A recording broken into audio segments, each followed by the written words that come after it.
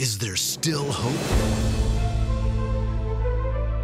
The world is in desperate need of new, young superheroes. The world is in a tug of war between being healthy versus being unhealthy, happy versus being sad, and kind versus mean. This book is a story about a girl named Evie and a boy named Benny who narrowly escape attackers in their village and then meet an unexpected guide.